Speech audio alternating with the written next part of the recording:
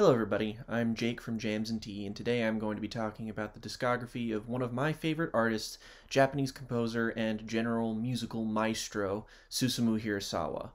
In the past, myself and my friends here on the channel have often done solo videos about bands and artists whose work mean a lot to us, but generally speaking, those bands and artists are fairly beloved and popular by avid fans and regular music listeners alike. So to switch things up, I'm talking about someone on the more obscure end of the gradient. While this is going to function as a typical discography ranking like we've done in the past, more than usual, I want this to serve as a guide for people who maybe don't know much about Mr. Hirasawa here's work. To be blunt, his body of work and general influence in the world of electronic music, art pop, and composition goes supremely understated in the modern musical climate. And I love these records so much that I will do anything in my power to fix that. So regardless of whether or not you're a fan or whether or not you've even heard of Susumu Hirasawa before, rest easy, because either way, this video is for you. If you're at all familiar with Hirasawa, it's more than likely that it's through his work soundtracking popular anime series and films, notably the 1997 adaptation of Kentaro Miura's Berserk, and several collaborations with the late great Satoshi Kon, as Hirasawa scored his series Paranoia Agent, as well as films like Paprika and Millennium Actress. Which, if you haven't seen, I implore you to seek those out, as not only do they have incredible music, they are glorious works in and of themselves. If you're at all familiar with his style, Hirasawa tends to blend an incredibly eclectic combination of synth and electropop, orchestral arrangements, glitch, and IDM into a positively incredible singular style that makes his distinct sound absolutely unmistakable. But beyond the realms of his fantastic soundtrack work lies something more vast, ethereal, and, to a certain degree, indescribable. I'm certainly not advocating to overlook his work scoring various anime, as I think it is as essential as supplementary material can possibly be, but his proper studio discography is where the real magic lies. Do you enjoy the impressive, ambitious, genre-defying art pop of someone like Björk? Do you enjoy the dense, overwhelming new age wall of sound bliss often employed by people like Devin Townsend? Are you a fan of artists like Aphex Twin, The War on Drugs, Peter Gabriel, or Kate Bush? Well, then I have great news for you, because you're probably about to become a fan of Susumu Hirasawa. Born in 1954, Hirasawa's list of musical accomplishments is vast. Not only does he have a solo discography and soundtrack work, he initially started in the world of music as a part of prog rock band called Mandrake, but ultimately pursued music to a more successful end in the Japanese new wave band called P-Model, a group worthy of their own more focused discussion that took from bands like Kraftwerk and Yellow Magic Orchestra, which is to say, just because I'm only going to focus on his studio discography in 1989 does not mean that this is the limit of his work or influence.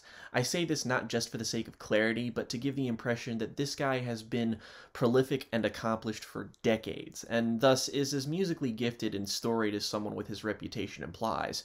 If you enjoy anything here, I highly recommend seeking out not only his tertiary stuff, but his live releases, side projects, and various remix albums where he constantly updates older arrangements and compositions with a new coat of paint. Now, without further ado, let's discuss.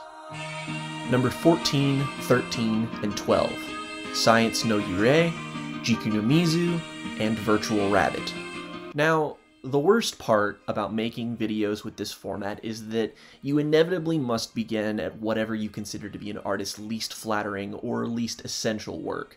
And since my goal here is to introduce this music to a new potential audience, it's not the best look to just lump 3 records into this bottom spot.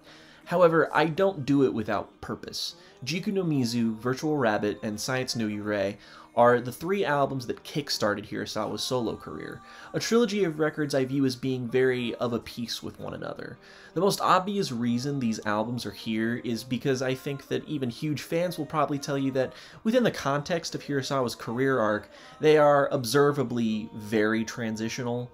You can feel the influence of his work with P-Model looming very large over these, and honestly, that's the biggest deciding factor in regards to how much you're actually going to get along with these. While there is certainly a more driving, atmospheric vibe to the sound being formed here, the Yellow Magic Orchestra adjacent sound is something that feels only slightly elaborated upon here. There are quirky, more evident signs of Hirasawa's developing idiosyncrasies burgeoning on here, most notably the influences of Zolo derivative acts like Cardiacs and Oingo Boingo, and honestly, it all works very well. From the get-go, Hirasawa has a very tight grasp on song construction and melody, and his singing voice since day one one has been a godly presence that feels like a divine ray of light, language barrier be damned.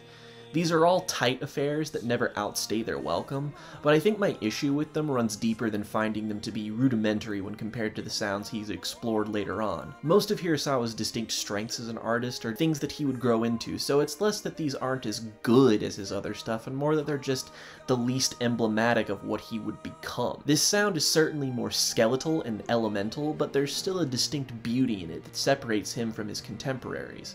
I should stress that all of these albums are good, but I can't say that there's much to differentiate them from one another. I do think that the debut, Jiku no Mizu, is probably the most consistent of the three, so if you want a dose of where Hirasawa started, that would probably be where I would start. However, I can't really label these as essential listens, and personally, the music this draws from has a bit of a ceiling for me anyway, so your mileage will vary. It's a bit like starting with the early days of Fleetwood Mac. It's kind of difficult to recommend the band off of anything that was released before Buckingham and Nicks joined.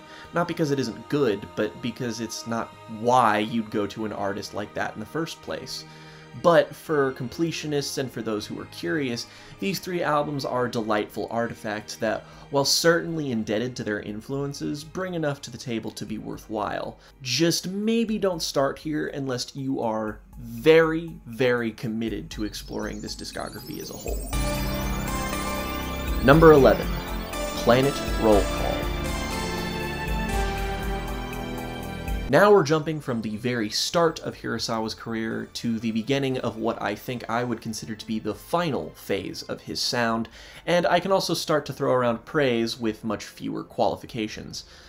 As a matter of fact, the rest of this list, including this entry, is entirely comprised of albums I would consider to be, at minimum, great. While its somewhat rocky start, and the intro track and title track landed a few spots lower than some of the albums he'd go on to make later, Planet Roll Call is a full embrace of Hirasawa's incorporation of full-on orchestral arrangements into his distinctly fluid yet artificial sound. Gone are the glitch inclinations of White Tiger Field, and instead we have him channeling the bombast of his film work being structured and fit tightly into a proper album format. Highlights like Royal Road, Paradise, and Visible Sea showcase just how dynamic Hirasawa's become at this seasoned stage in his career, exploring murky ambience on the latter and atmospheric wonder that devolves into gnarly rhythmic guitar solo-filled opulence on the former. I think that what surprised me the most about his newer records is the ever-increasing influence of techno and dance music, which is certainly here more than it ever has been, but I wouldn't say it's a coherent musical idea that's fully developed, and more of an accent that adds a little flavor. If the album has any faults that land any lower on this list other than the somewhat underwhelming beginning, it too feels like a bit transitional and far less distinct than basically anything before or even after it. This is an everything in the kitchen sink kind of album, and while I respect the ambition, particularly when it comes to the wall of sound pop maximalism that Hirasawa is more typically associated with, I think he would go on to refine this a bit more coherently, as the orchestration and electronic elements never clash, but they do keep the record from retaining a kind of unity that feels pretty essential to his other albums. While I wouldn't prioritize this, I would certainly say that it's best to start here and work your way through his newer stuff chronologically, just because you really see him work through the kinks of this more all-encompassing assembly of science fiction-tinged awe, and create what I would argue is much stronger, more organized versions of this very ambitious sound. Like on Number 10. Gensho no Hana no Himitsu. Immediately after Planet Roll Call, we get a more satisfying, holistic, slick incarnation of where Hirasawa found himself headed near the turn of the decade. The wide array of sounds across his entire career are now found in one album that, while not dramatically better than its older sibling, I think inarguably just has a better head on its shoulders, so to speak. If the intro was where the previous album stumbled a bit, here the relatively underwhelming outro is what kind of lets it down. but everything that precedes that is so excellent and well put together that its minor flaws are even more easy to overlook. While this record tends to not have the raw excitement and experimentation of his earlier work, what you get traded for the various highs is a sense of consistent artistic confidence that's rarely seen with even music's most established veterans. Take something like track 3, The Shadow of Bloom, which blends squalling synth tones with dramatic strings to create something tense and anxious in a way that Hirasawa's work has rarely been up until this point.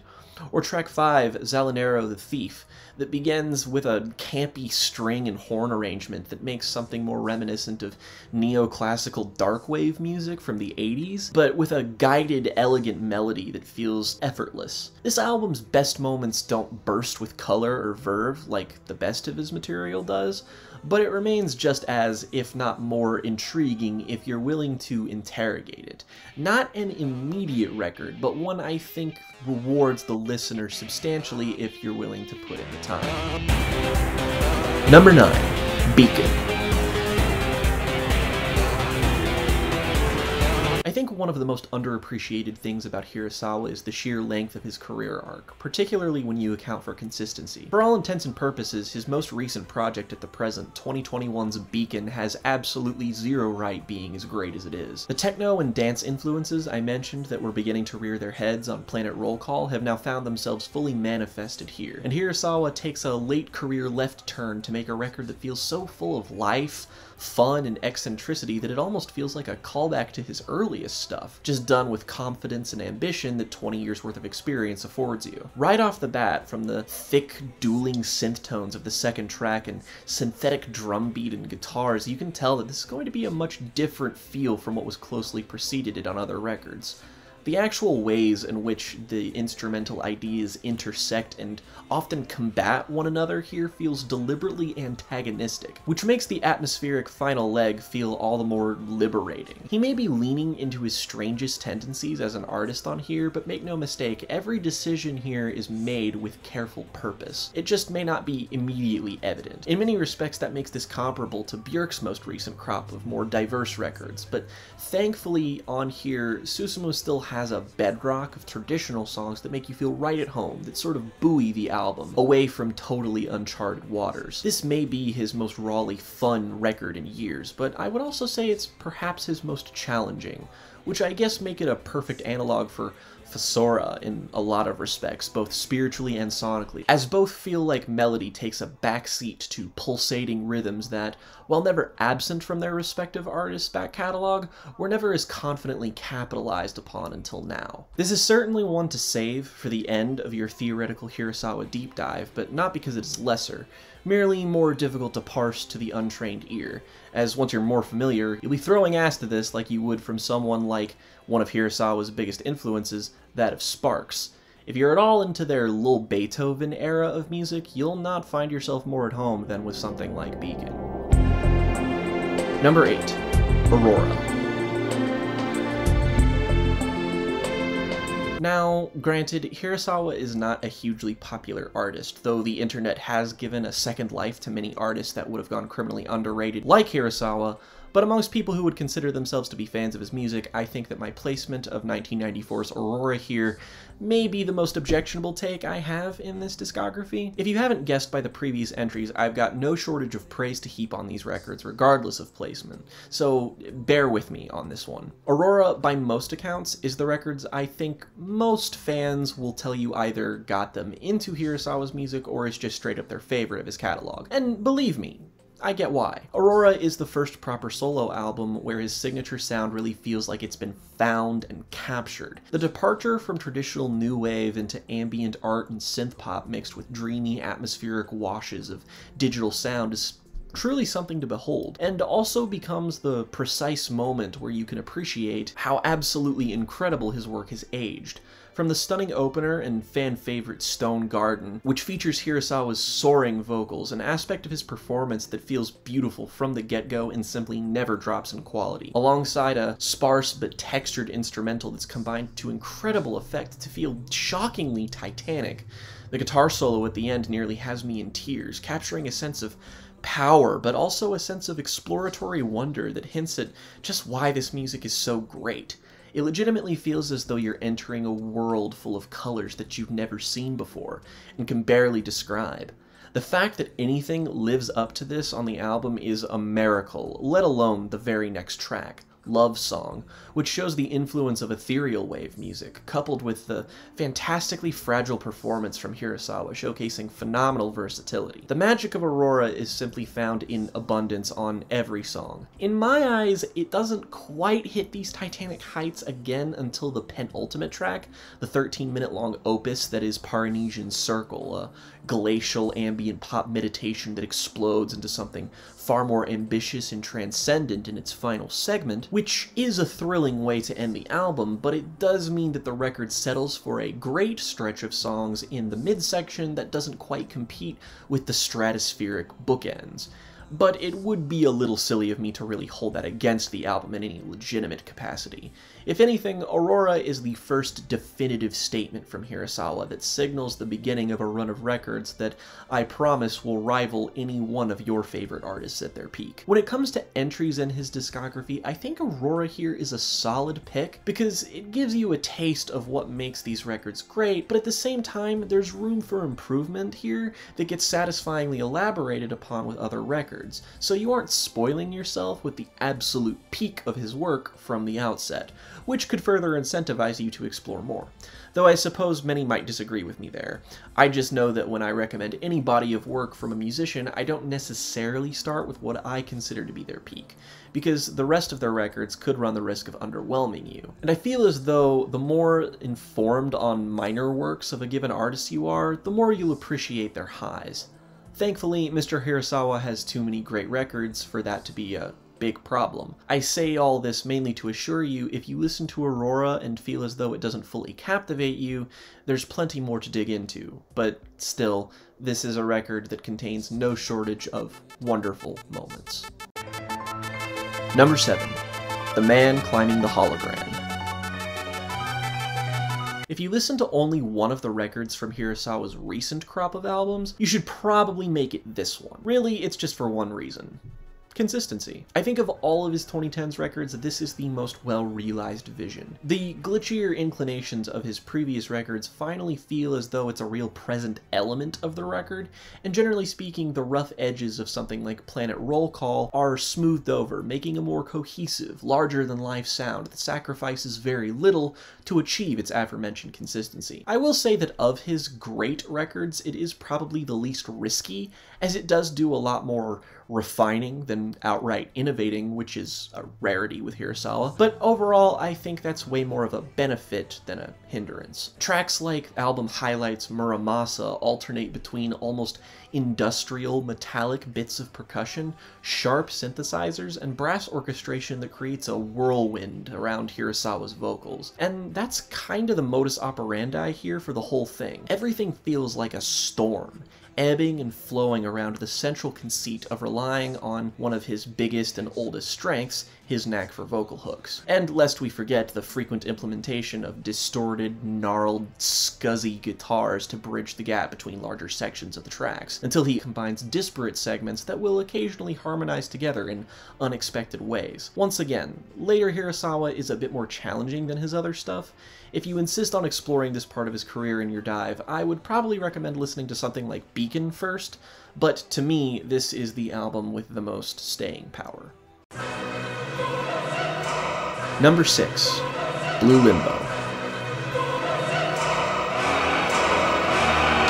This, to me, is when we go from talking about albums that are great and supremely underheard, to being albums that, for all intents and purposes, should be considered canonical, standard-bearing milestones for creative synth-pop and electronic music. Blue Limbo here might be Hirasawa's most adventurous outing when compared to what immediately preceded it, as just about every isolated element feels like it's pushing the boundaries of his 90s sound. Just listen to the cut-up, nearly incoherent guitars on something like Ride the Blue Limbo, and how they're flawlessly woven into the song's progression. While the opener, the stunning grandfatherly wind, is a sublime taste of what fans would expect, everything from then on is a total left turn. Even the vocal performances on here, while certainly no less beautiful or powerful, are imbued with a sense of camp and melodrama that he simply hasn't harnessed before. This album really has it all, from trip-hop excursions to more purely ornate orchestral bits, and what it lacks in cohesion it makes up for being one of the most colorful and well-balanced albums of its kind. And when you consider what a huge step forward is for him as an artist, stepping out of his comfort zone, that's kind of a minor miracle that it doesn't totally fall on its face. This is, yet again, another example of an album you absolutely shouldn't start with, but this is also the point on the list where everything should be considered absolutely mandatory listening. It deserves to be properly built up to so you can appreciate what a refreshing left turn it is, even though it hardly abandons its core strengths as a record that holds all of the same appeal that other records of his do. Just don't expect it to hit immediately if this is one of the first things you listen to. Number 5. The Philosopher's Propeller. While certainly considered an upper-rung release, and what proved beyond the shadow of a doubt that just because his stellar 90s run of records was over didn't mean he was done making excellent music, I find that this album is just criminally underheard. Why? I chalk it up to general obscurity because this album fucking rips. I mean, of course it does. It wouldn't make the top 5 if it didn't, but to me, Philosopher's Propeller is an album that deserves special emphasis because it resides comfortably between the two most significant and obviously distinguishable eras of Hirasawa's music. You could lobby the critique that this album is transitional, but like I often say, that's a neutral term, and an album can often benefit from this conflicting status as often as it can be hurt by it. Immediately with the opener and title track, you get the glorious mission statement of the album with its enormous string orchestration and cavernous vocals, a blend of human and digital sounds that feels as though these singular elements are at their most contrasting, but never to this album's detriment. The actual arrangements and really some of the aesthetics actually remind me of compositional wunderkind Joe Hisaishi, a man whose peerless work with the beloved films of Studio Ghibli has no doubt played some role here, as often these songs feel like larger synth-driven attempts at evoking things like Castle in the Sky, Nausicaa of the Valley of the Wind, or Princess Mononoke. The woodwinds on a track like Nigredo are recognizable and wonderful that feel very much like they're drawing from this palette. There's as much heartbreak as there is wonder on this record. The mournful piano melodies on Albedo, the mysterious and downright ominous quality of Quadrature des Cercles is frequently chilling, which is impressive given how many moving parts are in this song. It feels as though it borders on losing the grip that it has on its tone, but it never actually does. The frequent tribal vocal samples across this record also give it a real sense of place and definition, adding to the litany of records in this discography that feel as though they evoke worlds as much as sounds. While I do think Albedo is a great track, it does feel comparatively minimal on this record that's so heavy on atmosphere, and I find that it disrupts its otherwise gorgeous flow, but that's genuinely its only true weakness. It's a bit of an outlier here because of its peculiar placement in his timeline of releases, but that becomes less of an obstacle and more of the whole appeal of this record, as its ethereal but distinctly earthy qualities make it feel grounded in a way that some of his other best albums aren't. And thus this contrasting status of different colliding sounds and eras make it one of his most singular releases. Number 4. Technique of Relief. If you've heard or heard of any single record from Hirasawa's solo career, that single record is most likely Technique of Relief. Both his most popular and his most acclaimed, this album is held in high esteem by basically everyone that's heard it, and would more than likely be willing to be put alongside anything within the larger art, pop, and electronic music canon, and deservedly so. It's a masterful piece of work. From the triumphant and soaring opener Town Zero Phase 5, which beautifully showcases just how well Hirasawa's production style is held up with its bright keyboard and synth work, to the song immediately after, the wondrous and textured futuristic ballad Moontime. This album showcases the incredible sense of dynamics Hirasawa has on his best projects, the sparkling acoustic chords in the former being one of my favorite singular moments in his discography, and from there you're in for an all-killer experience.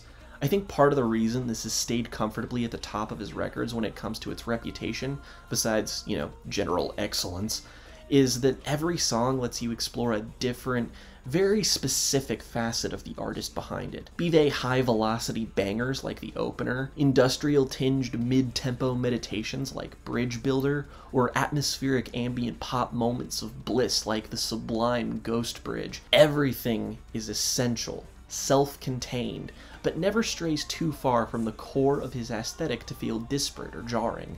To me, if I can continue writing with the light Björk comparisons, this feels like his equivalent of Post, where he's outgrown his nascent stage and potential growing pains, and fully commits to painting as big of a portrait as possible, presenting a sound that feels like it's bound to nothing but his own whim. It's not a weakness of the album by any means, but the comparative lack of steadfast commitment is probably what keeps it from topping my own personal ranking just outside the top 3. It's also this very quality that probably makes it a favorite from everyone else. It's a versatile, jack-of-all-trades affair that isn't a terrible place to start, even if it might feel as though it renders earlier records like Aurora somewhat less significant upon first listen, just because of how confident and assured this all is. So if you don't mind spoiling yourself and you want to see what all hubbub is about, this will undoubtedly showcase why Hirasawa has developed the cult following that he has. Nothing on here even approximates a miss, and even if it's not my favorite, plenty of artists will, to be blunt, never make an album even half this good. If the distorted guitar tones at the end of Ghost Bridge don't send electricity down your spine, or if The Man from Narcissus Space doesn't make you feel like you're looking down at Earth through the window of some kind of alien spacecraft, then, frankly, I don't want to know. Number 3. Sim City. The top 3 is where we're really getting into the weeds here when it comes to just how utterly phenomenal these records are, both as holistic musical experiences and when it comes to just how utterly impressive they all are. While obviously not the top slot of this list, I think SimCity may be Hirasawa's most rawly impressive and conceptual work. This was the first proper album I heard from him, and as such, I don't really know what I expected to hear, but it was not the all-out assault of the opener archetype engine.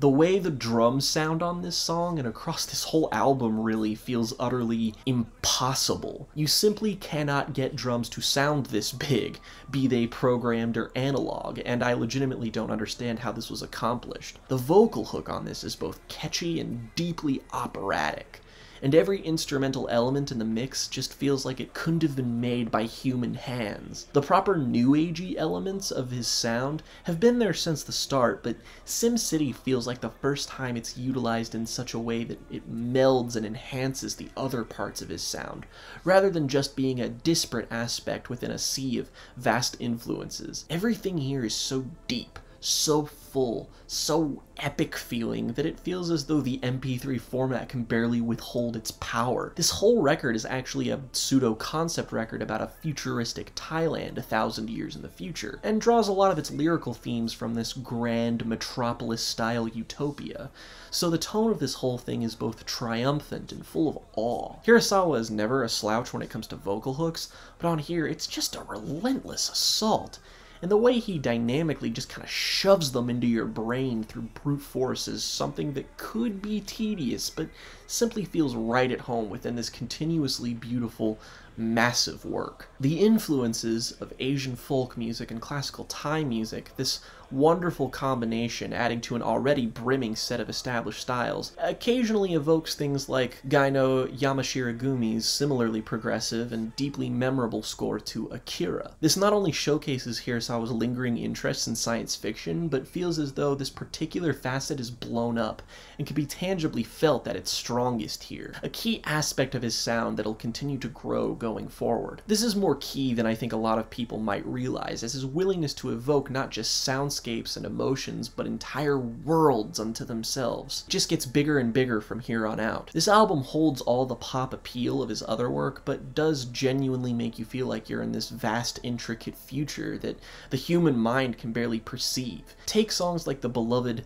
Pacific Rim Imitation Network, the moment on the album that I think coalesces everything Hirasawa has been doing, not just on this record, but really his whole career up until this point. This blend of folk and electronica, his soaring vocals, the beautiful piano passage midway through, and the absolutely filthy guitar solo, all inside one 3.5-minute long song. It rides the line between cogent enough to process, but big enough to make you feel microscopic. One of the biggest factors in this album's construction was actually an attempt on behalf of Hirasawa to make a Japanese equivalent to Pink Floyd's Dark Side of the Moon. And for what it's worth, Mr. Hirasawa was not only inspired by just the experiences he had in Thailand and his other musical influences, but has cited specifically his friendships with and appreciation for the subcultures of the trans community in Thailand as being pivotal in the construction of this album, as several trans women supposedly have vocal features on this record. The leaps and bounds made between this and Aurora, an album that came out only 1 year prior, is staggering, but proves to me that Aurora really was an effective exercise of inventing his own musical language,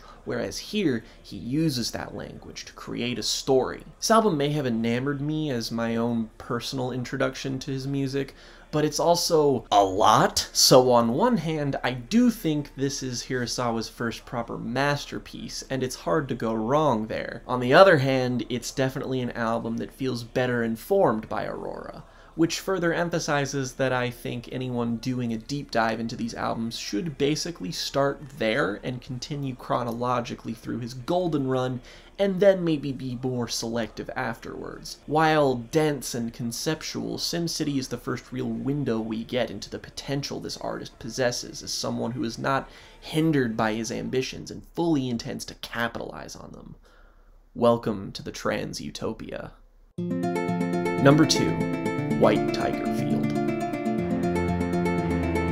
It may be because of my comparatively early exposure to a version of this song that appears within the score to Satoshi Kon's Paprika, but the album Hirasawa made alongside the release of that film, 2006's White Tiger Field, contains the original version of that film's opening credit sequence, the song Meditational Field. On this record, we see the song's original form in the title track, which is, in my opinion, the single most beautiful piece of music Hirasawa has ever made. From the moment it starts with a glistening set of harp strings, a small musical idea that I am nevertheless utterly in love with and fascinated by, even though it is a microscopic 4-second long progression, to its glitch pop vocal refrains, bouncy beat, gorgeous string flourishes, and seamless layering of each of these ideas one after the other, I simply never tire of this piece. It's brimming with childlike wonder, joy, and perhaps a key element to this album's identity: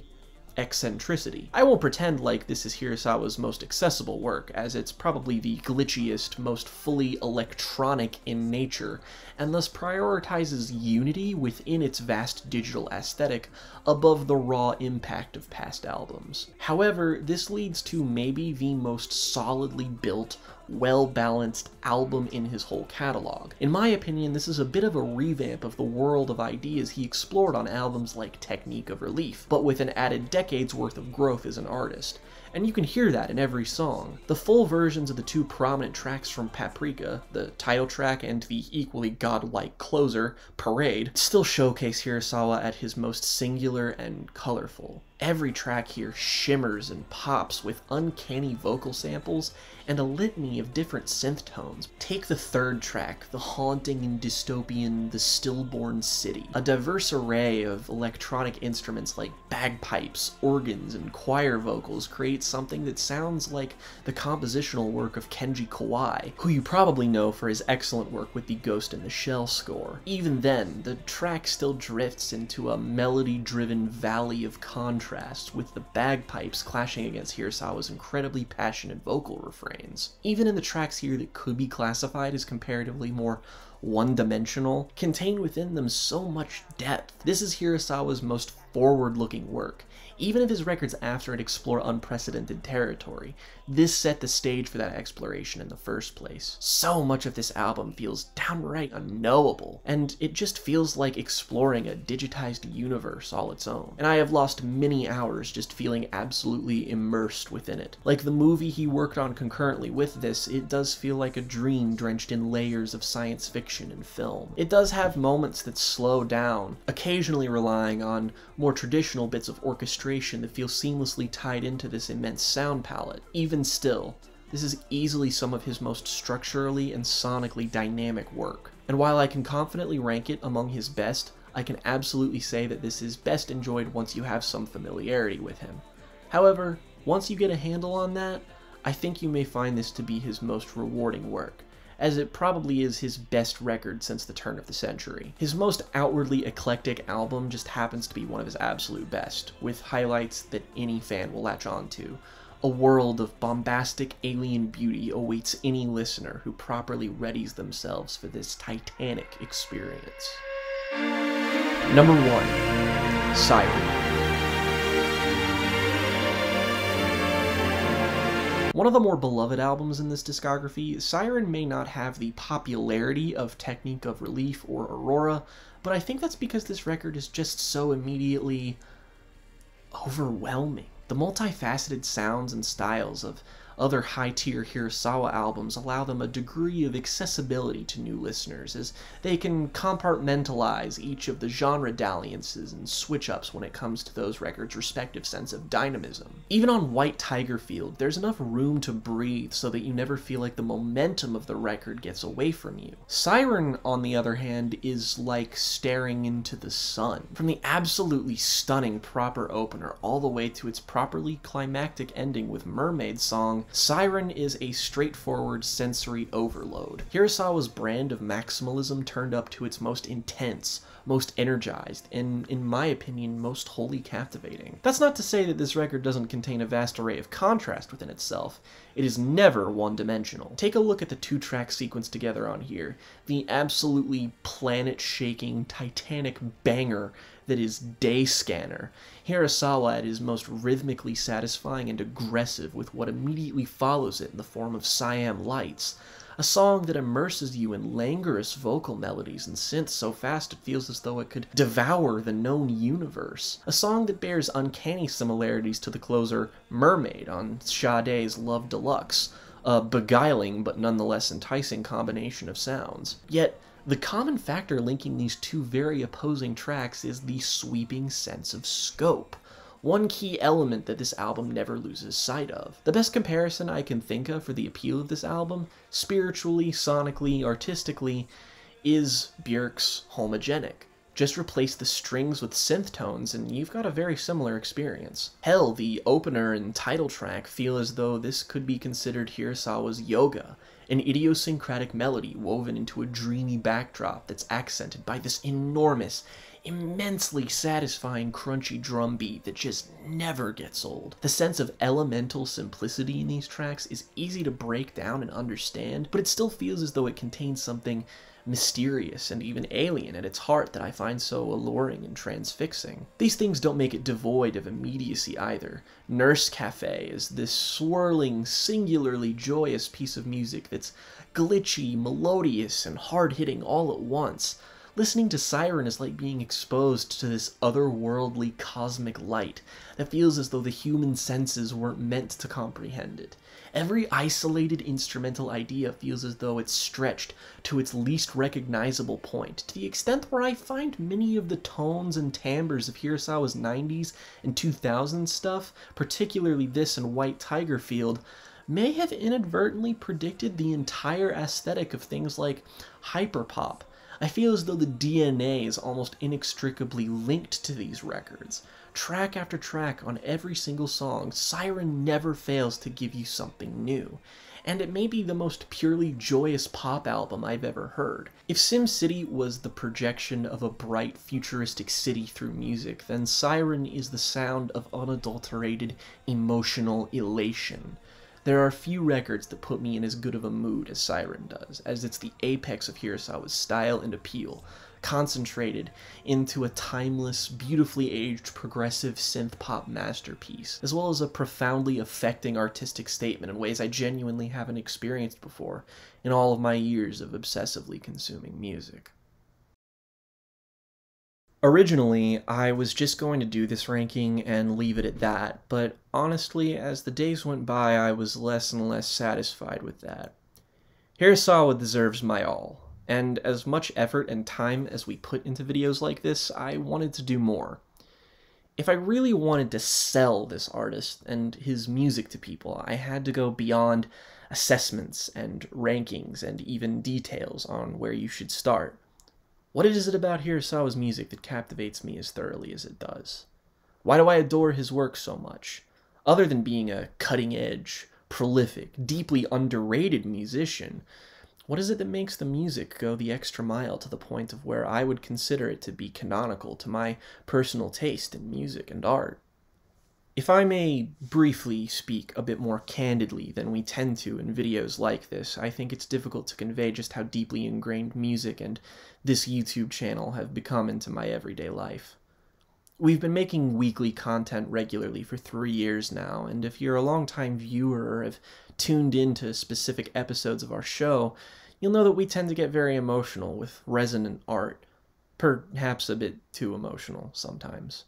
And, you know, that's a funny thing. When I think about art and what I've said about Hirasawa's music, not a lot of it is directly emotional or super resonant in the way that art I gravitate to often is. It contains lots of nuanced emotions, beautifully and uniquely communicated, sure, but it's not exactly like music that I listen to and connect with on the same stuff I traditionally do, like Frightened Rabbit or Porcupine Tree. If anything, Hirasawa's music is an antidote to a lot of what I typically engage with. It's not as though it's one-dimensional or skin-deep, but it's one of those instances where its antithetical existence makes it refreshing. I often find deep, profound catharsis in music that acknowledges and addresses very challenging, very emotionally fraught concepts that feel almost intimidating in how dour they can often be. And that's fine. That art has its place, but that's also why I relish connecting with a discography like Hirasawa's. It reminds me that I don't need to constantly remind myself of painful things in art to have a revelatory or impactful experience. The singularity, the vision, the scope, the awe of art is such a rare and valuable thing, and it's more than enough to connect with that. I've had such a difficult time this last year. I moved away from home. I got a new job. I'm still doing my best to work on this channel as often as I can, and frankly, it's difficult to put on the veil or persona of my more upbeat and usual self that you're probably more used to seeing or just being exposed to. It's been a long year, and I'm really tired. I'm always tired. I constantly worry about whether or not that's ever going to change. For as often as I saturate myself with the art of people like Phoebe Bridgers, Ethel Cain, Dan Barrett, Radiohead, Scott Hutchinson, or anyone who makes cathartic work that I find resonant, I think I've grown to appreciate and love things that manage to remind me of the unequivocal beauty of music. They give me experiences that transport me far away from here and stimulate my imagination in ways that invigorate and excite me. Even if it serves as a temporary escape, I think that's supremely worthwhile. As of late, I can't think of anything that provides me the full-on escape, the luxurious and wonderful immersion that I've developed a craving for at this stage of my life, quite like Hirasawa does. Even the records I would say are firmly mid-tier from him manage to make me feel that unknowable magic that's just so childlike and wonderful that once you get older, you just convince yourself you're never going to feel it again, until you encounter something that disproves your more cynical inclinations. That's not to say that there isn't sorrow or darkness in his music. I think it would be kind of selling him short if I implied that. There is, but it's never enough to weigh it down to the point where it will stop giving you that sense of wonder. I think the best example of what I mean is something that I couldn't not talk about considering what it means to me and a lot of other people. I'm not sure if I could designate this as my favorite thing he's made, because it feels almost pithy to designate it so definitively, but if there's one thing that embodies all this emotional crap I've been on about, it's Guts' theme from his work on the Berserk soundtrack. Berserk is a dark fantasy anime that, when you look at it on paper, feels like a weird match for the style of Hirasawa. On first glance, it's this high fantasy thing with all these tropes and signifiers that just don't feel like they would meld aesthetically with Hirasawa's very electronic, new age, synthy, prog pop style. However, when you become more familiar with it, when you hear it in that show, it really works. It manages to embody the rough edges, the things that make that story unique, to the point where I think no one could have matched that material better. This sedentary, new age ballad swells and ebbs with a vastness that you feel immediately lost in. The alien female vocal harmonies are disarming, and once Hirasawa himself becomes a vocal presence, the song feels like it's aching. It embodies loneliness when something minimal and faint would have done the trick for anyone else. It feels like it embodies the story, the pain that you find in something like Berserk, something that, if you're familiar with, you know is potent and overwhelming. Sometimes I just sit and listen to this song, find whatever nice view I can, and I just soak in what it is to feel alone in that moment. It's so small, so specific, but I can't get that feeling anywhere else. It manages to still hold a resilience that makes it feel affirming, but a comfort too, that lets you know that you're properly understood. When Kentaro Miura, the man who wrote Berserk, died, I listened to this song and only really began to understand how complicated the feelings within it were. That set me on the path of discovering his music, but delayed my proper discovery months because I just couldn't pry myself away from this one piece. I still listen to it every once in a while, when I'm in that liminal state between sadness and determination, and it feels like the only music that matters when you're in the mood for it. That's the power of Hirasawa's music, and frankly, I would be a fool not to try and share its power to the best of my ability. Because sometimes things are too beautiful to ignore.